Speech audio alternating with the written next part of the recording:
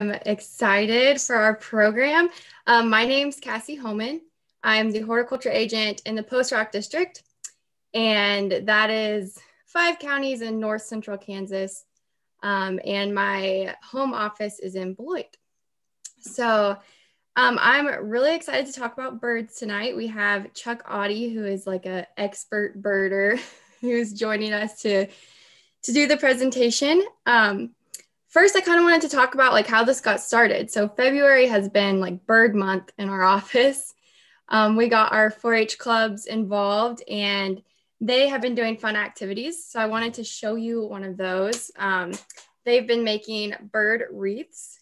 So it's kind of a project you make with bird seed and some other ingredients. And then they've also been making bird houses for wrens. So I wanted to share that with you. If you do want the recipe for this, we made kind of a tutorial on it that will be on our Post Rock YouTube channel. But a couple things before we get started, I just want to let everyone know that if you could keep your videos, you can have that on or off, but just make sure you're muted so that Chuck can present.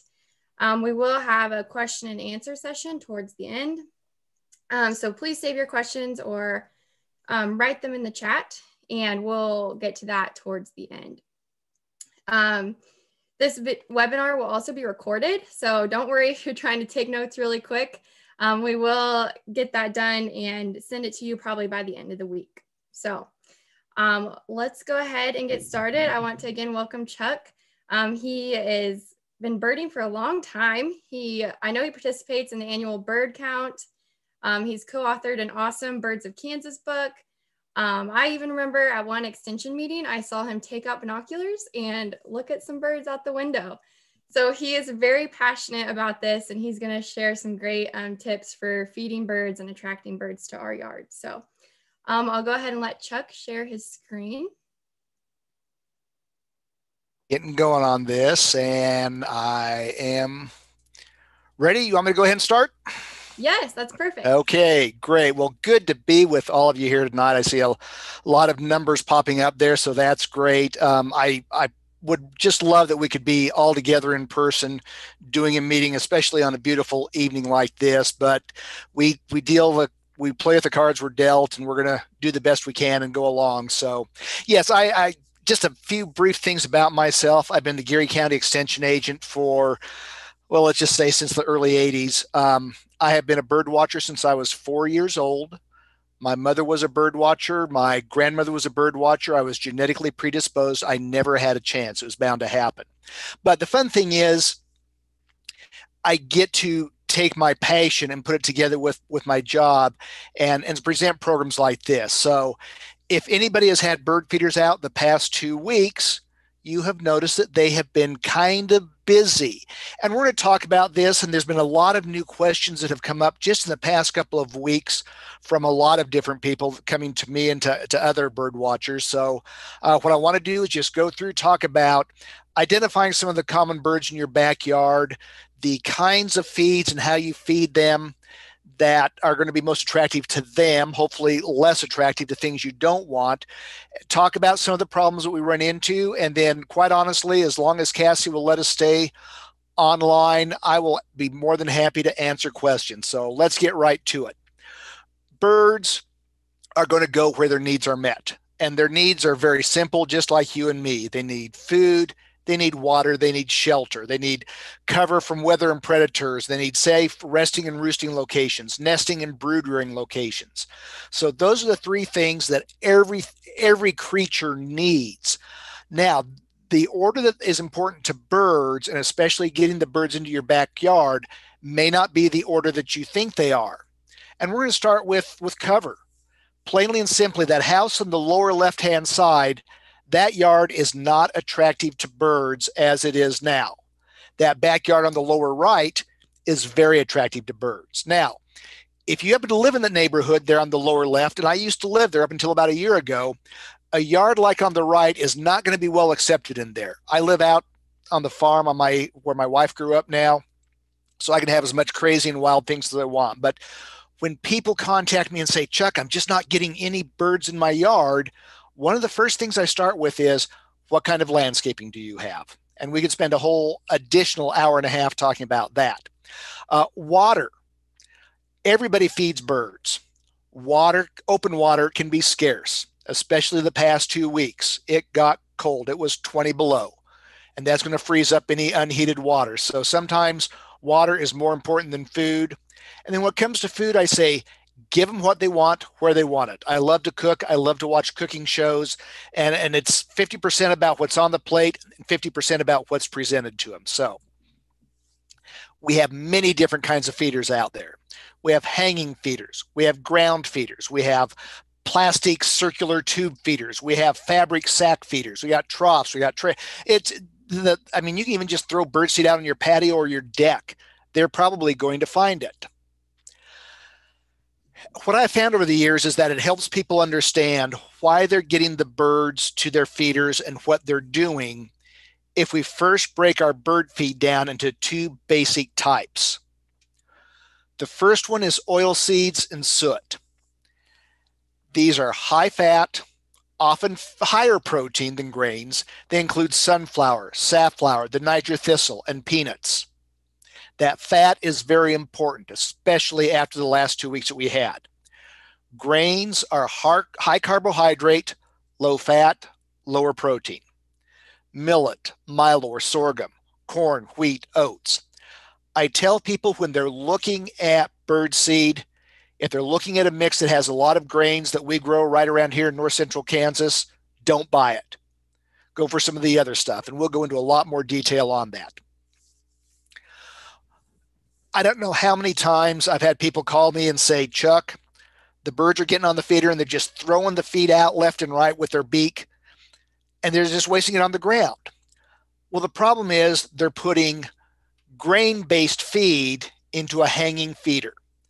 The kinds of birds that come to a hanging feeder want oil seeds or soot. They want sunflower seeds. The stuff that falls to the ground is still being eaten.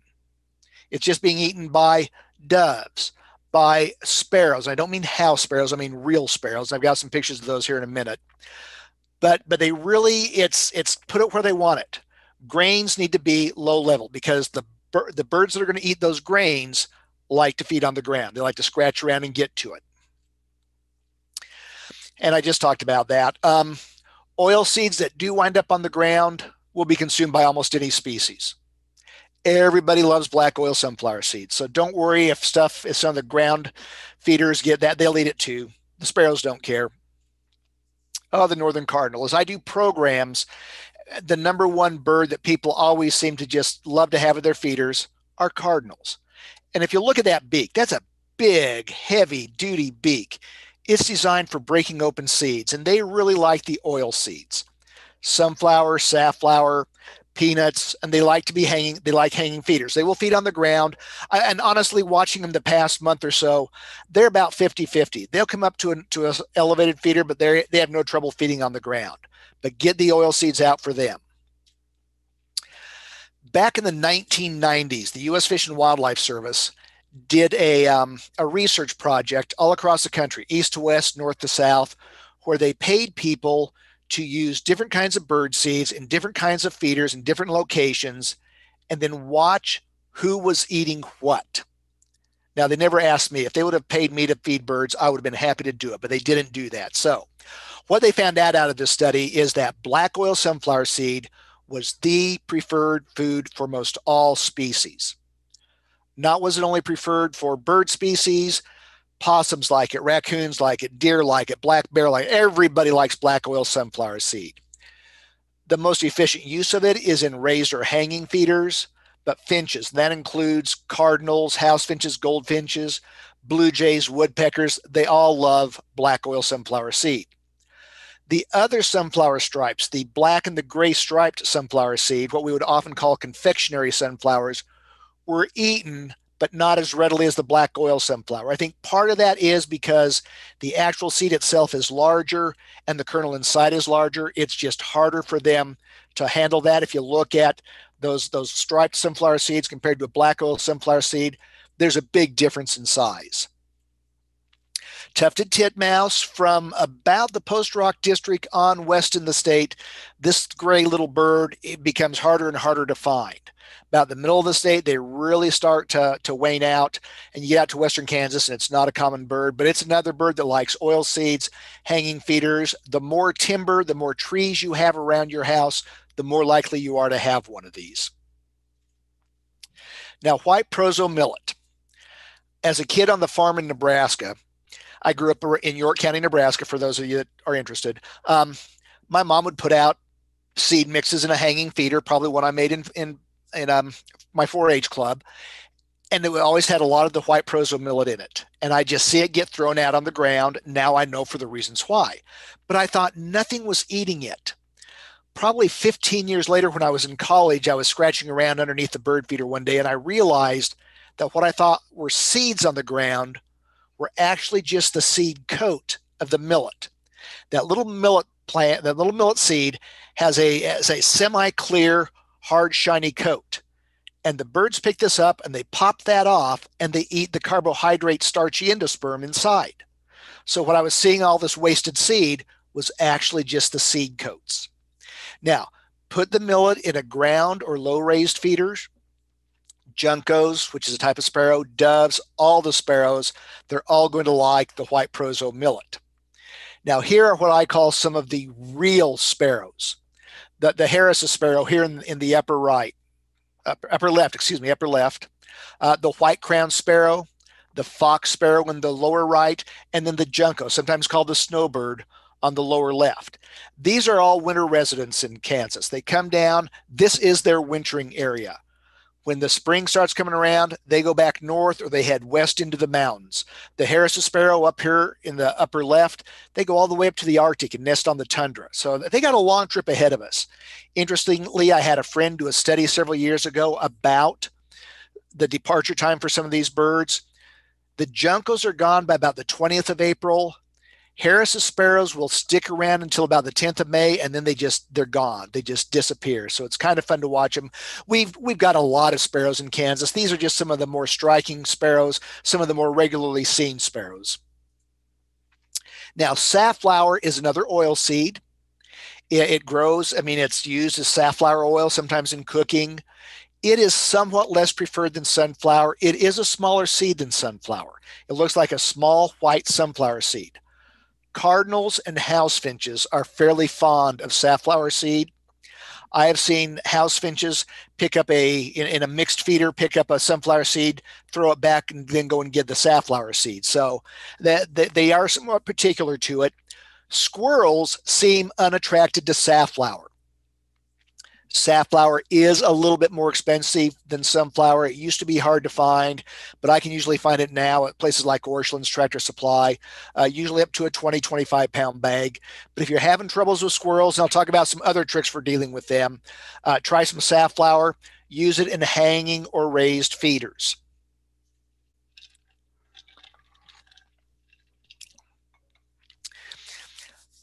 House finch and purple finch. The house finch is in the upper left, purple finch is in the lower right. Two very closely related birds. The house finch was originally only on the west coast, west of the Sierra Nevadas, California, Washington, Oregon. In the 1930s, unscrupulous pet shop owners were trapping them in California, hauling them to New York City, and selling them as caged birds, calling them Hollywood linnets. They have beautiful songs. I love listening to house finches sing. I was listening to one sing today when I left the office. Well, the precursor to the Fish and Wildlife Service found out about this, and they set up a sting operation to catch them. Word got out. All the pet shop owners released the house finches into the wild. They established in New York City, and ever since then, that population has been moving back west. The California population worked its way up and over the Sierra Nevadas and started working their way east. And in the 1980s, they met in Kansas. They are now a permanent resident. But they weren't native here. You go back to the 1970s, they weren't around. Older bird books won't show them being anywhere in the central U.S. People sometimes, the purple finch is a species of the Arctic timber of the high mountain regions. It is only going to be here in the wintertime. Now, this time of year, and this year we have a lot of purple finches. Some years we don't have very many at all. Some years we have a lot. This is what they call an eruptive year, and they erupt into Kansas. And so they're showing up at a lot of bird feeders. People try to match, is it reddish or is it rosy red? Is it purplish plum? Don't worry about the color because every bird is different and each bird book can have slight imperfections. What I tell people is look at the streaking on the side and belly of the bird. A house finch has a lot, it's fairly well defined, and it tends to be brown. The purple finch doesn't have a lot, it's far more diffused, and it tends to be more of that reddish, rosy color than brown.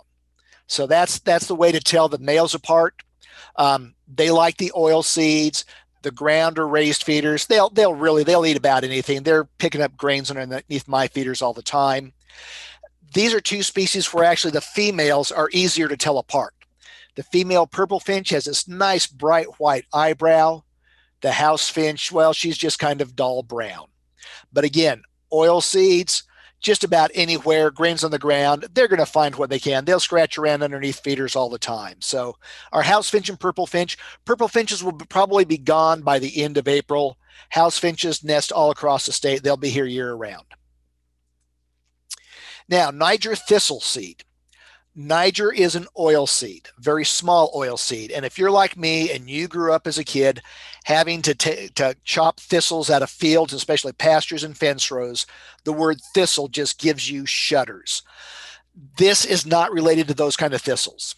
It is a tropical plant. The finches love it. House finches love it. And so I encourage people to use it in a tube feeder that got those very narrow slit openings. The goldfinch and the pine siskin, which I'll talk about in a second, can get through there and get those out very, very easily. Now, it is expensive. I sometimes have called it black gold. The problem with it is it goes rancid very quickly. If it's the 1st of June and you still have a bag of Niger thistle seed, just go out and dump it on the ground underneath your bird feeders and let whoever wants it have it. Because unless you put it in the freezer, it'll be rancid by the end of the summer. I have quit feeding Niger thistle seed. I now get sunflower chips and parts where it's just the kernel out of the sunflower seed. Those will go through those tube feeders just fine, and they don't go bad as quick, and they're eaten just as readily. So I have a lot of people say, I've put out my thistle seed, nothing's eating it. I say, dump it out and buy a new bag. Now I just say, dump it out and buy sunflower chips. There we have our goldfinch. Right now, they look like the bird on the right. They've still got their winter clothes on. But if you look at them, they're starting to get pops of just bright feathers starting to show up. They're starting to molt. In the summertime, they're going to look like the goldfinch on the left. They're bright yellow. Some people call them lemons with wings. Some people call them wild canaries. I don't care. But they go through 2 full molts every year, which is different from a lot of birds. But they're in the process of starting slowly going into their what they call their alternate plumage or their breeding plumage right now. And some of them are just dappled. They're just hilarious to look at sometimes. They're great. The siskin is another one of those finches closely related to the goldfinch. It is another one of those eruptive finches like the purple finch. Some years they are as common as goldfinches. Other years you hardly see a single one. This is one of those years when there are a lot of them. People say, well, I can't tell whether it's a female goldfinch, a female house finch, or a pine siskin. Couple things to look at is, first of all, a lot of times you'll see this little bit of yellow on the tail or on the wing. The bird is also only about 2/3 the size of a house finch. It's not nearly as plump as a house finch. To me, a house finch is kind of plump, like been eating a few too many thistle seeds or something. The other thing is the pine siskin has a very delicate little beak. If you look at this beak, it's very small and pointed. A house finch has a much larger conical beak. So that's an easy way for me, at least, to tell them apart. And I tell people, if you question whether it's a house finch or a siskin, it's probably a house finch. When you see the pine siskin, you will know it for sure. Now, soot. Soot is nothing more than animal fat. The good soot is the fat around the kidneys of cows. More information than you wanted to know about soot. It's a very good source of energy. Fat is very, very important. I'm going to get into another whole few slides about that here in a minute. But you can feed it raw, rendered, mixed with various seeds or peanut butter. When we were first married, and my wife is a bird watcher, I will add. She was a bird watcher before we even met. But I rendered down some suet like my mom and I used to do. And it's really something you shouldn't do inside the house, to be right honest. And she walked in the house that Saturday evening and said, "What does that smell?" I said, "I rendered down some suet." And she said, "That's nice. Don't ever do it again." Now I just go out and buy these pre-prepared little squares. You can get them again, a box of them. I saw them on sale the other day for 62 cents a piece. So it's just a lot less work. Preferred by woodpeckers, chickadees, nuthatches, brown creepers, even starlings. This is the old style suet cake that is only going to work good in cold weather. It gets up to 80 degrees. This is going to melt and fall into a puddle underneath the bird feeder. They have a lot of what they call all season suet now, usually blended with cornmeal or peanut butter, that will stay just fine all through the year. I buy them by a box of 10 or 12 of them at a time. Woodpeckers are some that just love these suet cakes. On the right is a red-bellied woodpecker. On the left is a yellow-bellied sapsucker. There is such a bird as a sapsucker. These are not to scale. The red-bellied woodpecker is noticeably larger than the yellow-bellied sapsucker. I just got him so they would fit on the screen better. If you've ever noticed in your trees this picture down here with all these nice little holes and thought, "Oh my gosh, I've got borers coming out of my tree." If they're all lined up like this, they're about the size of a pencil on size of an eraser on number 2 pencil. This is what a sapsucker does. Sapsuckers are here from October to April, and they make these what we call sap wells, and they actually do eat the sap out of them. But the sap also attracts insects that get stuck in the sap, and then the sapsucker has an easy meal of both protein, the insect, and a high energy or high sugar source in the sap. So that's why they do that. If you see it on your tree, don't worry. Normally the tree is going to heal that over in just one growing season, so it's not a big deal. All woodpeckers are going to like the oil seeds, are going to like suet. Here we have the hairy woodpecker on the left, the downy woodpecker on the right. This, again, not to scale. If they were side by side like this on a tree, you'd have no trouble telling them apart. The downy's just a little bitty thing, smallest woodpecker in the United States, maybe the smallest woodpecker in the world. It's about half the size of a hairy. We never get them side by side on a feeder. They're always one or the other. So people get confused by that, and I say, don't sweat it. Look at the beak. The downy is a small woodpecker. It's got a tiny little pencil lead style beak. The hairy woodpecker has more of what I call a real woodpecker bill. So good stout bill or a tiny little bill. Males will have a lot more red on the back of the head. There's also some differences in all this, but I just say don't get hung up on the dots and stripes and all this other stuff. Look at the beak. Couple more of our soot feeders, and just a couple of little clowns, in my opinion. The bird on the lower left is the white-breasted nuthatch. This bird is here year-round. They nest across most of Kansas. Chunky little bird. Upper right is the red-breasted nuthatch. Some years we have a lot of them, like this year. Some years we don't have hardly any. They have occasionally nested in Kansas, but not routinely. But the red-breasted is about 2/3 the size of the white-breasted. Just look to see if it's got all white around the eye, or if it's got a black stripe through the eye and a white line above the eye. Very easy to tell them apart. Oil seeds, suet, hanging feeders. These are those nervous little Nellies. They're going to dash in, grab a bite or two of food, and go off. They'll come in, grab a sunflower seed, go off and stash it behind the bark someplace. And they're just always coming and going. They don't seem to sit still very long. They're kind of like that second grader that's just got all that nervous energy inside of them. A lot of people buy the mixes. And the reason they buy them is because they're cheap. Cheap mixes are more grain than oil seed. The mix that I show here is a mix that I got a few years ago from a bird store down in Topeka. It's a very good mix. It is virtually all oil seeds, a little bit of millet in it, but mainly oil seeds. And the more oil seeds that's in it, the better it is. But most of them, and I'll be honest, I go out and I buy a 50-pound bag of a grain mix at Orscheln's on a regular basis. but I also feed it on the ground in a trough. It's probably 80% millet. So the birds are going to get into that. The sparrows that are down there, the cardinals will get in there. And I got a couple possums that come wandering by in warmer weather. So, I got to keep them well fed too. But I honestly tell people, if you just have one feeder, buy black oil sunflower seed. Yes, the 40-pound bag is going to be more, but you're not going to go through it as fast because they're not going to be throwing everything out on the ground, wasting it. If you want a second feeder, consider putting something down on the ground and put one of the cheaper mixes down there. And then you can go to a thistle seed feeder or a soot feeder, something like that. But for the most part, especially in a hanging feeder, I would just get straight black oil sunflower seed. Got to have our chickadees. We have the black-capped chickadee in the upper left, Carolina chickadee in the lower right. If you're north of about the first 2 counties of southern Kansas, don't worry about the Carolina chickadee. They're slowly moving north about a mile every couple of years. Most of us are going to be gone before they get this far north. They are more adapted to warmer climates than black-capped chickadee. What we have up here is the black-capped chickadee. So they're going to be like the nuthatches, like the titmice. Dive in, grab a seed or two, get back out and get up into the tree where they feel safer. So a lot of energy.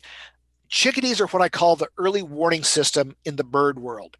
They're sedentary. They stay in one part of the area all the time. So they're always on the lookout for potential dangers. And other birds like to hang around with chickadees because if there is a threat, a hawk, a cat, they're usually the first bird to give an alarm call. Alarm calls go across species and they indicate whether a threat is ground-based or aerial-based. If it's ground-based like a cat, all the birds go straight up. If it's aerial-based like a hawk coming through, they will dive into dense cover. They'll try to find the densest cover they can and dive into it. So chickadees are good to have around. They're the early warning system. Okay. In recent days, the past month or so, and some of you probably have seen some of this stuff on Facebook as well, discussion about instead of dumping bacon grease down the drain, which I would never do, never ever do, they're saying take oatmeal, the rolled oats, uncooked, and just put in it and soak it up and then put it out for the birds. Or they talk about feeding bread. Should they or shouldn't they? Feeding raw, uncooked rice. Is it a bad thing? Is it not? Okay, so what I do is I try to break stuff down because I'll be honest, there's not a lot of research on this stuff. Now, bird feed packages carry nutritional analysis, just like everything you buy in the grocery store does. Human nutrition labels are based on serving size and percent of daily requirements. Bird feed packages are treated like livestock feed in its approximate analysis. It's going to be this much protein, this much fat, and so forth. So if you're trying to compare oatmeal or rolled oats or raw rice to sunflower seeds, you've got to do some trick around there. Thing to keep in mind, protein maintains and builds muscles. Fat provides energy for heat production. If you crave a lot of things that aren't necessarily good for us, like bacon when it's cold, there's a metabolical reason for that. And I would eat bacon all the time. Okay, if you look at your bird seed, and I don't know if you've ever noticed this before, they've all got this simple little label on them. Guaranteed analysis over here on the upper right. Crude protein 23%, crude fat 40%. This is a seed log or a seed cake. This is soot, and it's hard to get off that plastic without getting a reflection sometimes. Soot cakes don't have a lot of protein in them, but they've got a lot of fat. So if you start looking at that and thinking to the kind of weather we've had, oh, this one up here with 8% protein, 3% fat, that's my seed mix. It's primarily millet. So I started breaking this down. Okay, let's look at this. The top table is some of the common things we're going to feed in our feeders. Sunflower seed, 14% protein, 33% fat. Safflower, 11%, 25%. Peanuts, 23, 40. Here's that seed mix. It's primarily millet, 8% protein, 3% fat. Soot cake and seed cake. Soot cake is low protein but high fat. Seed cake is higher protein and high fat. So when it gets cold, everything's going to start hitting those high fat feeds. Now we look at down here, and I pulled sunflower down just so it could be a reference. Raw oatmeal is 12% protein. Oats are actually higher protein than a lot of our grains. 6% fat. Raw rice that you'd throw at a wedding. 7% protein, 0% fat. Bread, 9% protein, and that may be generous, 4% fat. I'm not fond of these feeds, especially in cold weather. A lot of people were asking me, Chuck, it's 15 below this morning. I've run out of bird seed. I don't want to get out in this weather. And I said, what do I have in my house that I can use? And I said, don't worry about it. Your feeders, even if you live out in the country like I do, birds will fly quarter, half, 3/4 of a mile very quickly and find another feeder. Your backyard is one stop on a huge buffet line, especially if you live in town. If you ran out, just don't worry about it. When it warms up, refill the feeder. They'll be back quickly. Now, somebody's going to say, okay, well, we're taking that oatmeal and we're soaking it in the bacon grease, which is high in fat. So is that okay? Well, I'll guarantee you they will eat it. The birds will eat it. I would eat bacon 3 meals a day, but it's not advisable. Just because we like it doesn't mean it's good for us. Bacon grease and virtually any cooking oil we produce in our house is exposed to high temperatures and can get all sorts of secondary products. Additionally, things like nitrosamines are used in bacon in the curing process. We simply don't know because we don't have the research about the impact of these on birds. Well, they're not eating very much. Yeah, but you're talking about something that weighs just a few grams. My comment is stick to the bird seeds that are packaged and sold of it. Yes, suet is a form of animal fat, but it is rendered down at very low heat. Suet is going to melt at about 140 degrees. It's going to get soft and drippy at 80, 85, and it's going to be fully liquid at 140 degrees. You're not going to get all sorts of unwanted byproducts that way. Okay, problems.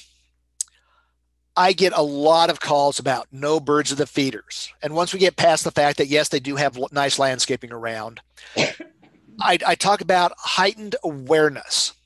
A year and a half ago, we had, I didn't mean to do that, but we had a study come out that they said that since 1970, 25% of the birds in the United States and Canada have disappeared, have died and not been replaced.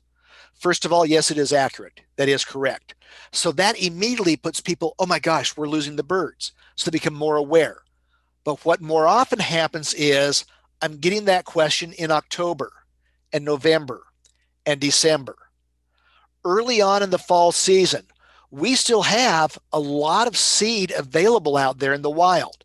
And birds, especially migratory birds that are moving into the area, will often hit those weed patches, those fields, areas where there are natural seeds available. Then it comes down to, is there open water or is it all ice covered?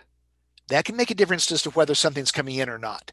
If it's, late November, early December, and we have a 4-inch snowfall, you know that your feeders are going to get hit hard by birds because all that food's gotten covered up.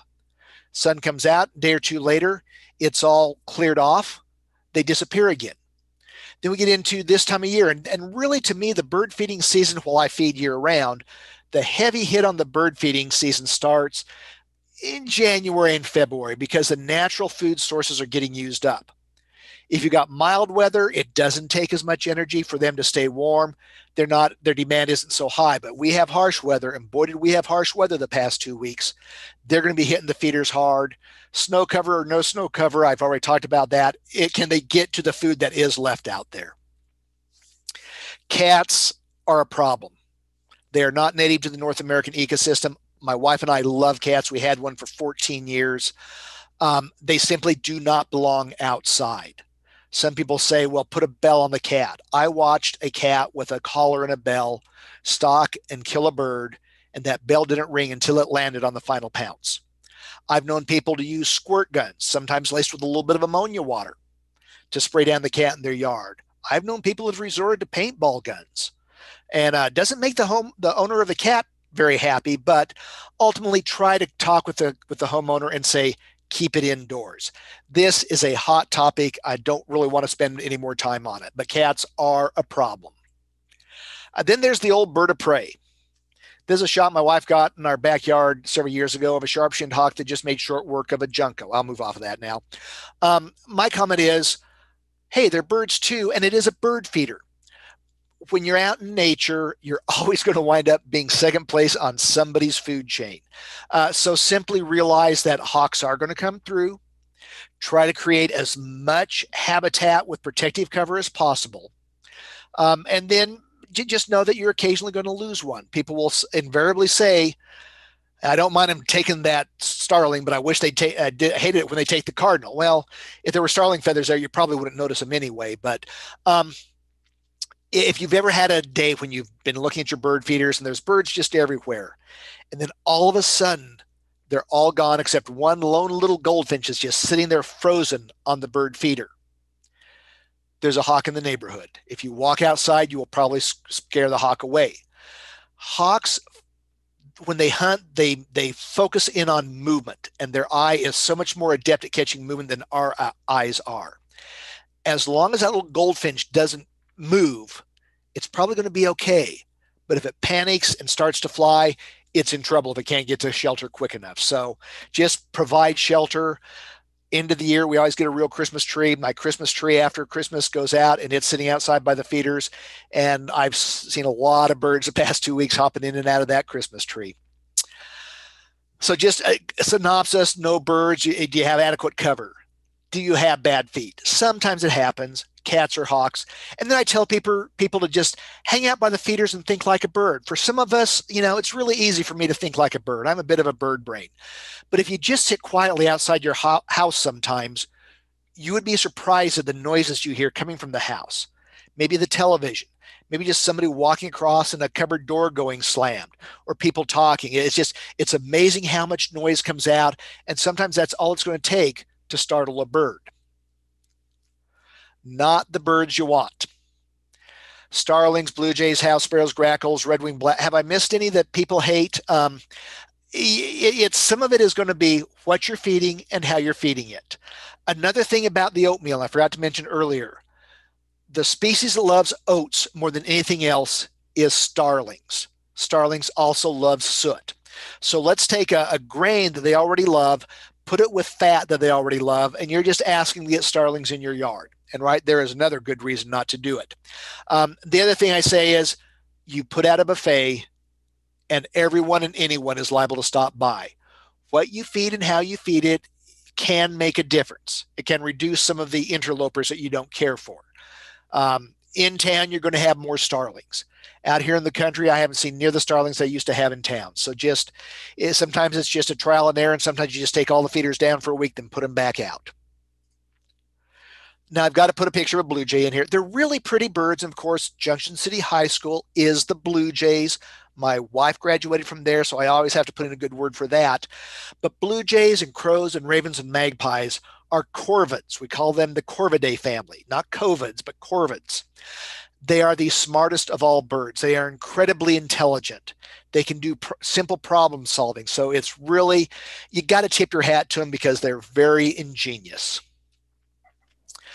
Disease of the bird feeder, it can happen. Out in Colorado and parts of southwest Kansas, they were having troubles this winter with pine siskins dying from, and it escapes me now what it is. We did not see that this far north in the state. But sanitation is important. Regularly clean up all the spilled seed in hulls. I don't do it as often as I should. Mother Nature a lot of times blows a lot of things away, but if you get a lot of seeds and hulls underneath the feeders and into the vegetation, wait until it's dry for a week or so and get out there with a shop vac. You can get all that stuff cleaned up with a shop vac really fast. Now, I'm sure there was more than once that my neighbors in town said, oh, look, Otte's out there vacuuming his lawn again. But it does work.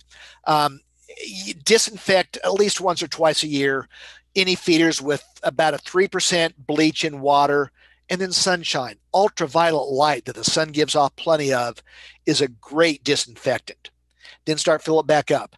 House finches are probably our biggest problem. They get conjunctivitis, pink eye, and you know it when you see it because all of a sudden you see this house finch that isn't flying very much. You start looking closely and the eyes are getting all crusted over.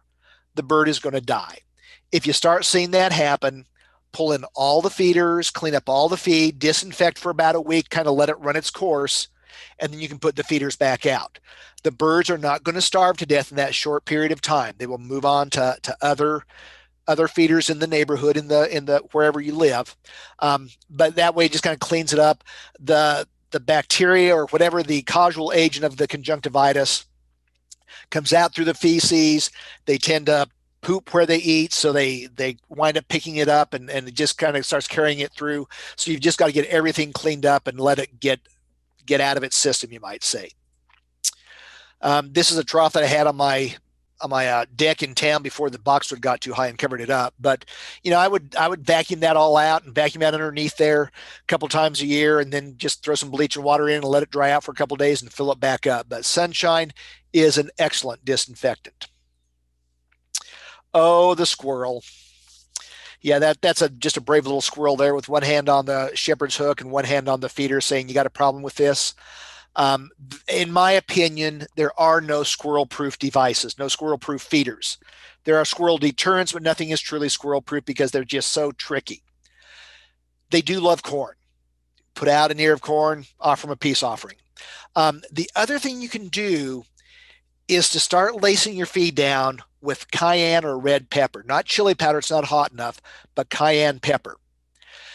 Birds have different taste receptors in their mouth. They don't taste the capsaicin. It doesn't give them the burning effect like it does to you, me, and the squirrel. And it will work. I would every once in a while get tired of them in tan and lay it down on top of my sunflower seed in the trough you just saw. And after a while, I'd see a squirrel down at the bird bath drinking and then rubbing his cheeks with his little paws, just like he's trying to figure out what's going on there. Had a possum that was getting into a feeder one night, and possums defecate where they eat. It's a deterrent so other things won't eat where they're eating. And I was going to out there and clean that stuff out every day. So I was going out there and lacing it down every evening with cayenne pepper. And eventually I lit him up and he left for a while. But it's not going to hurt the birds. You can buy seed that's pre-treated.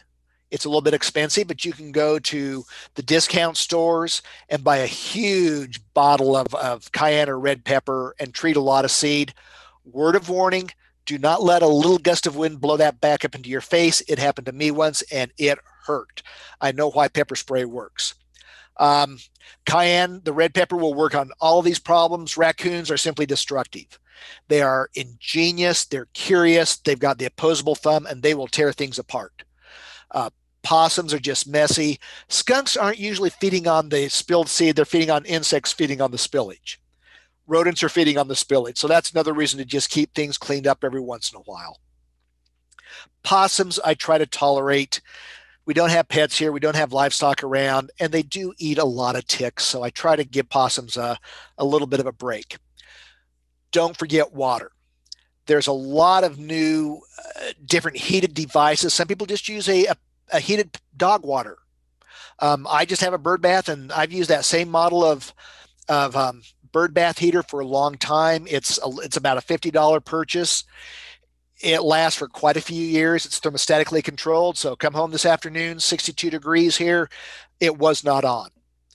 But when it hit 18, 20 below, it kept the bird bath open every single night. So having open water in this time of year will also bring things to the yard that won't normally eat feeds, things like eastern bluebirds, cedar waxwings, and American robins. These won't normally come to most seed food sources unless you're putting out mealworms. And cedar waxwings won't even come to that. But having a bird bath there can be an invite to them. Remember, you put out a buffet, and absolutely anything is liable to stop by. Maybe 2 legs and 2 wings, maybe 4 legs, 6 legs, 8 legs, no legs. If you really don't want to see potentially weird critters in your backyard, quit feeding the birds, because it is honestly a buffet. Final thoughts. You don't have to identify all the birds at your feeder. You don't have to identify any of the birds at your feeder. One of the reasons we feed birds is because they bring us joy and pleasure. I mean, there's nothing better on that, that some of those cold days when I fortunately didn't have to go to work, that I could just sit there and watch the birds coming into the feeder. Of course, in about twice a day, I had to get up bundle up and go out in the cold to refill the feeders, but it was worth it. It's about having fun. And if you call it a red bird instead of a northern cardinal, I don't care. If you call it a wild canary instead of a goldfinch, I don't care. If they bring you joy, that's what it's all about. Will it make an impact on how many survive the winter? It may have a little bit of an impact. There's a lot of studies on that. We don't know for sure. We honestly feed for one reason, to get them closer to the house so that we can see them, but have fun doing it. That is my email address. That is my office phone number. The ksbirds.org website is one that we maintain, that I maintain for the Kansas Ornithological Society. It has a wealth of information on there. You can find checklists for the birds that have been documented in all 105 counties in the state. So it's great. Those next two links, the HNR K-State and the GearyCountyExtension.com, those are both going to take you to a page where you can I have a series of 8 backyard birding guides. Talks about bird feed, a whole guide specifically on soot. Talks about bird books, birding equipment, binoculars, hummingbird feeding. One quick word on hummingbird feeding. We're getting close. Get your feeders out by April 15th. But that's where you can find those. So let me get out of that. And I think that Cassie is going to send out this, and I have provided her with a PDF of all these slides so you can see them. And I guess I'll turn it back. I'm going to take a drink here real quick, Cassie, and then I'll turn it back to you to kind of handle this. Okay, sounds good. Thank you. That was awesome. I loved that picture of the little squirrel grabbing the feeder. That was great. I do have a quick poll I'm going to put up, just some fun facts about birds. We can see how many bird lovers we have in the audience. So I'll give a couple seconds to do that. And then we do have a couple of questions in the chat. And if you have questions, go ahead and type them in the chat.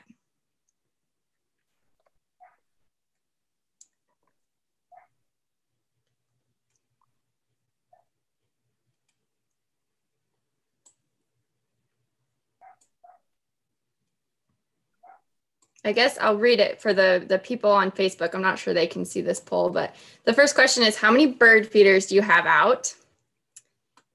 And then what is your biggest issue feeding birds? And lastly, are you excited and want to continue to watch birds? So I'll give like 10 more seconds on that.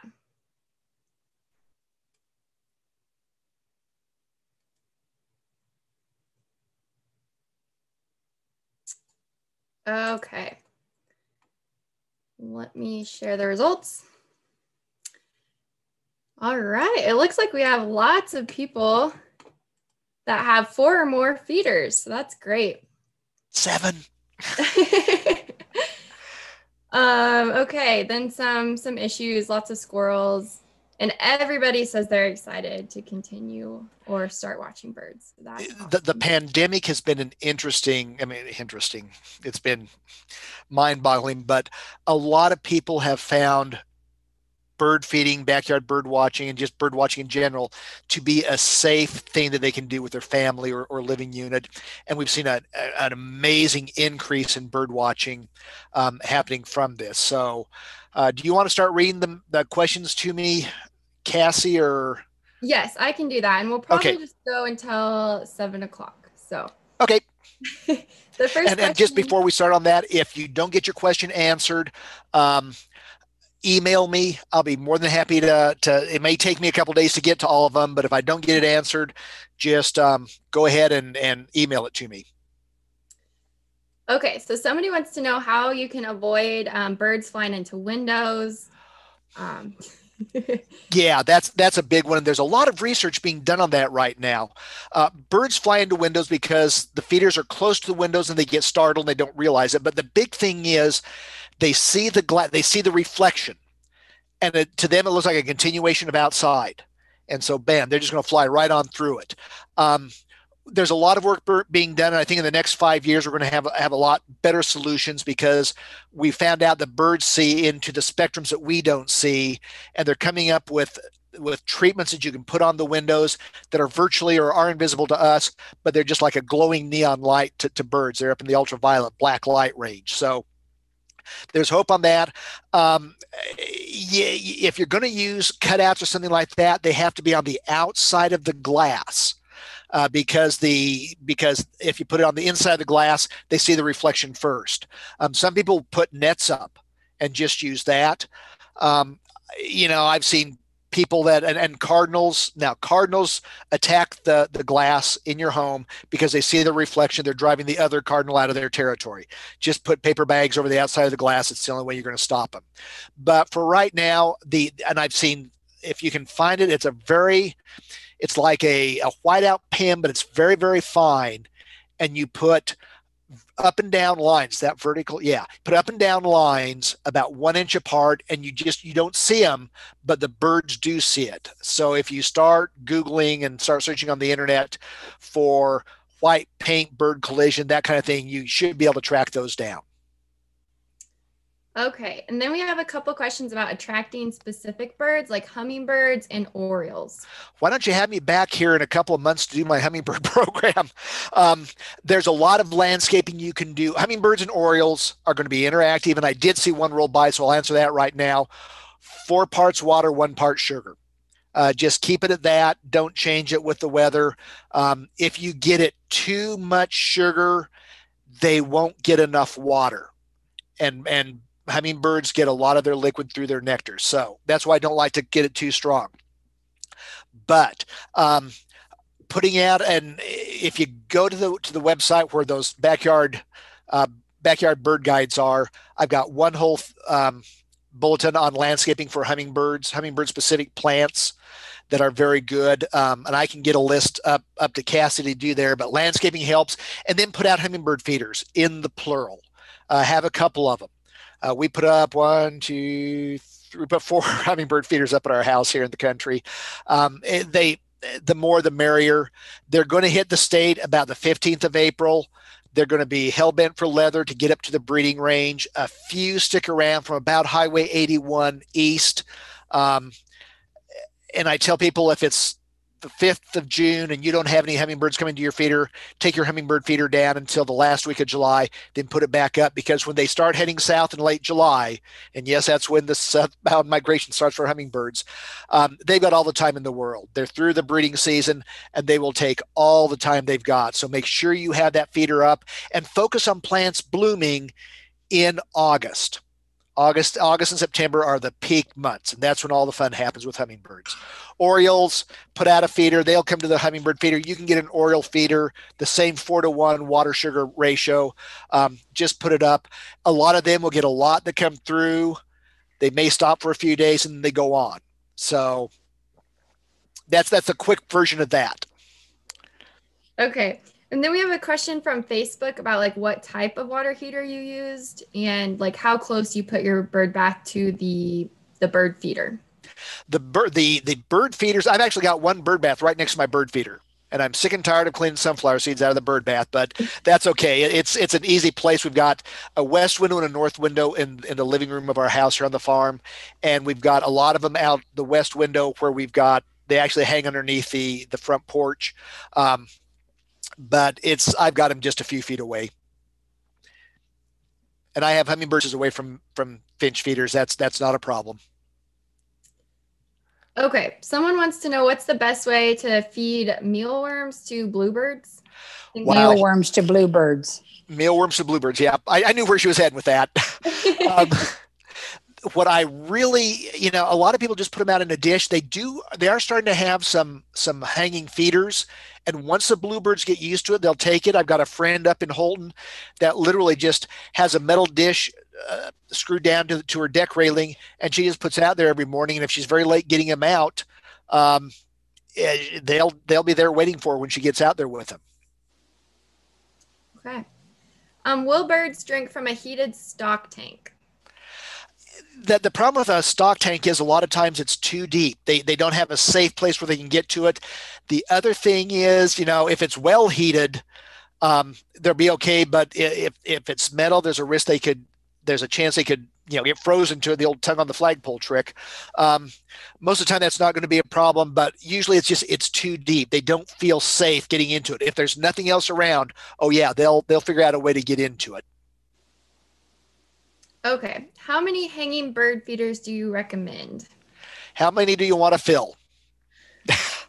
That's really what it comes down to. How much birdseed do you want to buy? I like to have, I've got one that's just straight black oil sunflower. I have a soot feeder. I have one that's just a tube feeder for A the tube feeder, sunflower. soot feeder, Soot feeder, SUET. It's just like a black wire oil cage. sunflower. Um, and then I've got a one of those seed cakes. It's circular with a hole down through, and you just pop it down through. And then I've also got a second tube feeder out the back door, hanging off my arbor, that has a larger openings. I just put black oil sunflower seeds, so you can put as many as you want. I've also just got a wooden trough that's hollowed out, like a feed trough that I put feed in for the ground feeding birds. So you can just have all the fun in the world. And sometimes some feeders just won't attract birds for some reason. Try different seeds, it just doesn't work. Take it down, use it for decoration. Okay, speaking of like the type of feeders, someone wants to know if the feeds at specialty stores, are they grossly overpriced, or does the quality make them a good value? Oh, I guess they're talking about the feed. The feed, yeah, the bird seed. Yeah. That's a good question. I do think that the seed that I get, and that there is a difference in brands. I bought one at a store that I don't normally buy from, some sunflower seeds, and I really thought it was trashy stuff. I mean, there's just a lot more trash than normal in it. But you just have to find what works for you. There was a big ruckus out from one big seed. So, I mean, I got a check for a couple $100 because there was a class action lawsuit, and because they had not done an adequate job of screening for pesticides, which I did bought more bird seed with. But I think there is more attention if you're concerned about, am I getting an organic bird seed source? And yeah, go to a specialty store, find a specialty supplier, and do it that way. But I tend to avoid the really cheap places. I don't get any reimbursement from them, but I buy most of my bird seed from Orchlands because it's convenient for me to get in, and they have what I like. So, of course, Orchlands was just bought by Tractor Supply, so we'll see how that changes in the coming year. Okay, we have a question about using corn and also peanuts. Peanuts, as long as they're not salted peanuts, are fine. You can put out whole peanuts. Blue jays love whole peanuts. The shelled peanuts, a lot of birds like that. Nuthatches, the woodpeckers will get in there and they'll start pecking those things apart. Corn, I'm not that fond of.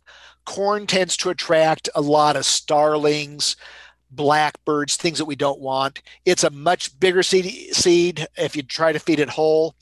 What I use corn for, I use ear corn. I sneak up here when the renter has planted corn for a crop, and then get a 5-gallon bucket and use that. And I feed the squirrels the corn. That's my peace offering. Okay, awesome.